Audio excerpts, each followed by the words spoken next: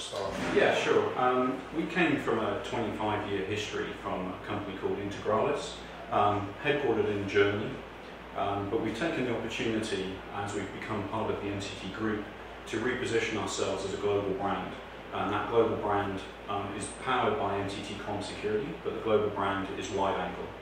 Your company is dealing with the new office environment, the office of tomorrow, with mobile, cloud, global situation now. Everybody wants to connect wherever they're moving. Yeah.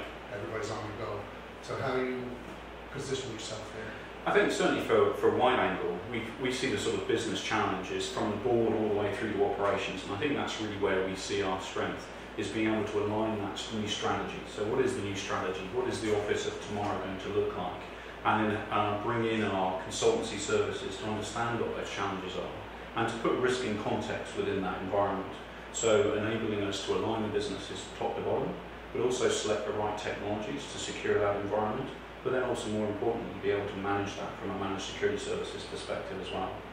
And getting people on board with this, how do a technologist or a technology company or even a managed services company convince or persuade a CEO or a board level that the importance of security, that either that it's going to protect their assets or that it can assist in their business strategy as well? I think we need to, as an industry, start talking the language of the board, and that's really about market opportunity and opportunity about reducing costs and understanding where those costs are, but also reducing risk within that environment. And certainly our consultants, when they engage with the board, have to position that where what is the opportunity, what's the market opportunity. So if I look at the office of tomorrow, for example, I want to be working from home, I maybe want to use my home computer, I want to be able to pick up my smart device, go and sit in Starbucks before my meeting, and then go into that meeting. And it's understanding those business challenges, but then understanding the risks that are associated with that.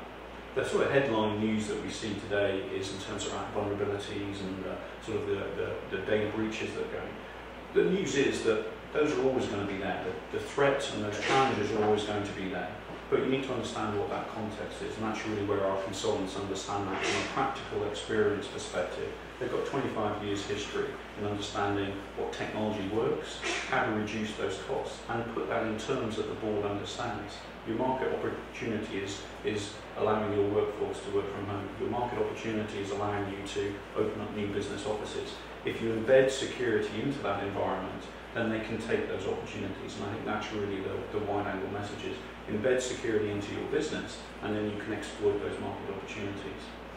Thank you. In a global situation now, we have compliance challenges. There's local jurisdictions, there's European directives. Yeah. So how do you reconcile all the local governments and industry regulations? I think that's an interesting question. I think we'll see that debate rage certainly over the next years. So certainly as Wide Angle and NTT Comm Security, of that global brand, we still have to have that local presence. We still have to understand the regulatory requirements that are in play within business today. I think we'll see some of those boundaries pushed as we sort of go into the next sort of 2-3 years, where organisations look to say, well, if I get authentication right, and I get my data protection right, I can then exploit the cloud opportunity in a much better way. So I can put my services into the cloud, and I can exploit that business opportunity because I know I can prove you are who you say you are, and I can protect the data behind it. But there's still going to be those compliance requirements underneath. As NTT Comm Security, we can have that local presence, so we can keep data residency within the region. But I think we'll see some of those boundaries push over the next couple of years. We see, like just last week, the iPhone introduced fingerprint, and that's quite a signal to the industry that we need more than just a passcode. Is that the way of the future? Is that two-factor authentication? I think you'll see sort of multiple factors coming into that, and I think that's the big challenge that certainly Wide Angle see over the next sort of few years is that how do I prove who I say I am? And traditionally we've done that through various things, sort of username and passwords, and then we've gone to two-factor authentication with tokens, and then we're using smart devices. And I think we'll see much more of that combination of technologies. And the iPhone fingerprint is just the start of that. What we want to see is that is that sort of pervasive technology across all platforms, and then we'll see combinations of technologies and combinations of tokens being combined to prove that sort of stronger identity profile.